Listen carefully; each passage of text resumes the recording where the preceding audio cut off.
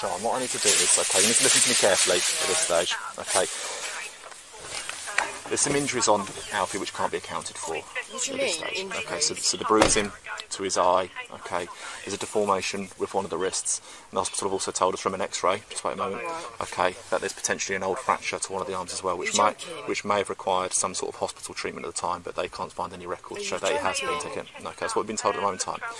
Now listen to me, I'm not saying that you have done anything at all, but listen to me, just he was laying on him. let me finish. Okay, so it's 2:33. What I have to do at this moment in time is I'm going to have to arrest you on suspicion of child neglect. Okay, just listen to me. So you don't have to say anything, but it may harm your defence. Don't mention one question, some later on in court, and if you do say, maybe given evidence. Okay, I know what you're saying, and I appreciate this isn't great timing or anything like that, but we obviously got, you know, we have to do an investigation around it. I can see you're emotional. Yeah. I know you've it's got to be done. So. I know you've given a brief account of what's gone on. Okay? Yeah. But there are further questions that need to be asked of you, okay? Understand, mate, yeah. So at this moment in time, you are under arrest for the Excuse neglect. me? You're under arrest for the neglect of a child, okay?